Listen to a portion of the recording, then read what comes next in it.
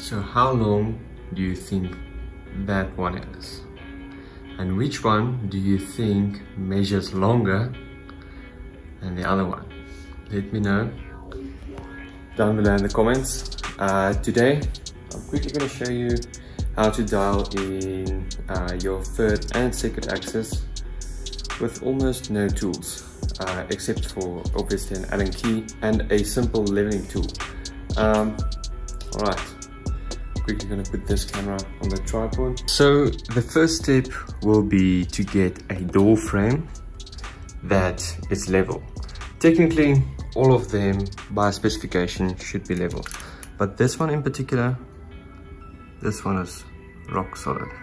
So this is our main door frame that we work with when we dial in our axis. You can see all of our Allen keys and stuff is pressed onto the frame with some press stick, so that we don't have to look for them each and single time.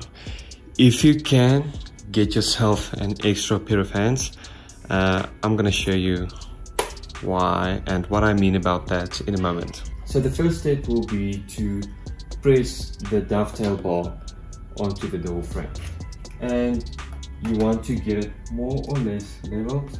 It's not train smash if it's not exactly, but the extra set of hands comes in over here.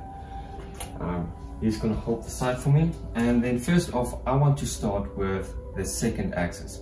Now you'll see, especially on the Axcel sides, it's marked over here third axis, and with these two screws over here, your second axis. The reason why I want to set in the second axis first is because we are working on the level plane right now. So I can see it's a bit out. I'll quickly show you. There you can see that the bubble is not entirely in the middle of the scope, so we want it exactly in the middle. We don't want anything touching the lines over there.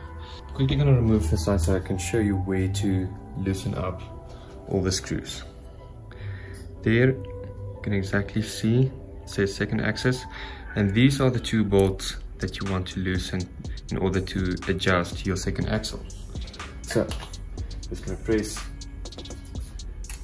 the side against the door frame for me again, then I will loosen up these two screws. Okay, I'm going to keep the Allen key in,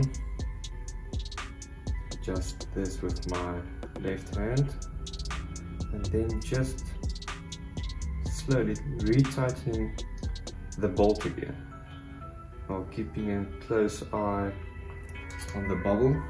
Okay, so the first screw is not completely tightened up.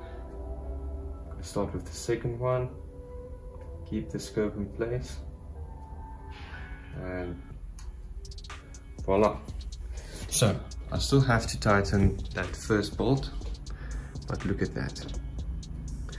Now that is exactly in the middle. I'm going to secure these two bolts, make sure that the bubble doesn't move. Then I'm going to show you how to set in your third axis. Okay, so bolt 1 secured, and bolt 2 secured. Now for my second step, I want to determine whether the third axis is in or not. Now this is usually not the case, especially if your second axis was out. Okay. Now in order to determine that is to move your sight up and down against the door frame, and you'll see the bubble moving left or right.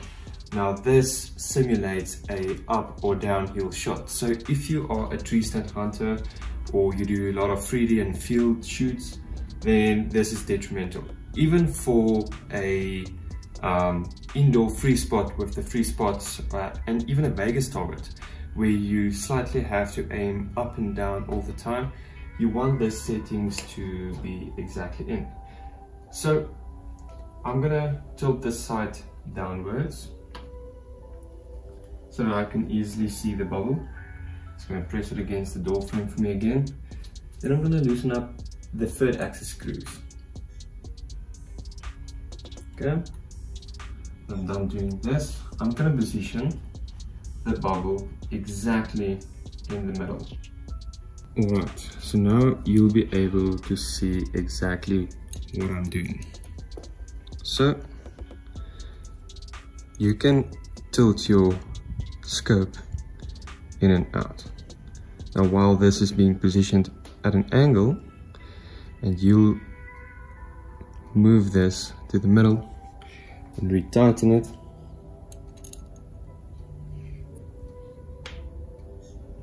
Okay, so I'd like to keep the scope in place, because sometimes when you retighten the bolts, it will move a bit out of alignment. And it becomes really frustrating because it's a process of going back and forth all the time. Okay, so that from the camera side looks like money to me. So now, okay, when you press onto the frame and move your side up again, your bubble should be staying in the middle all the time. Okay, so even moving it upward at this steep and extreme angle, it should stay in the middle, exactly in the same place. Check it at the level position again, and voila, it stays in. So now when you have slight movements up and down on a target, you won't get left or right misses depending on how far out and to which side your third and second axis were out. You'll also see that these marks are not really a good indicator, because there are a chance that the guys who engraved this didn't do it exactly in the middle of the part. And the same goes with this second axis. So aligning these two just for the sake of aligning them and think it's going to be in is it's a big mistake to do that, especially with machining deviances between all these connecting parts up until the part where your scope attaches to the side itself. They can go a lot wrong, and it should actually be done realigning your second and third axis onto the bow, especially if it's not machined with a square riser. If you have a nice and square riser and it doesn't have a lot of curves and stuff around your side bracket, then it won't be a problem. Then this method is more than suitable. I'm quickly going to show you on the HS Pro Axcel side, where it doesn't have the option of a third axis but only the option of a second axis. Now on this side, it doesn't allow you to move your scope's windage for the third axis.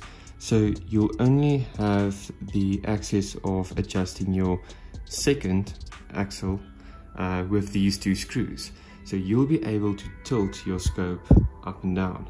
Just out of interest sake, I want to see what this side does, because it took a big hit while hunting. You guys can't see completely, but it looks to be a bit out, so I'll have to readjust this side as well. I'll adjust this side off camera because it's just loosening these two bolts and then adjusting the scope up and down. And that's basically my process of doing all of our second and third axis sights, especially on the target bows and the target sights that allow for that type of adjustment. Thank you guys for watching. If you know about someone who doesn't have all the fancy tools and the bow vices and stuff in order to adjust their second and third axis, send this video along. This might help them. And then yeah, all you need is a leveling tool, square door frame, and your Allen keys. Thanks again for watching, and I will see you in the next video. Cheers.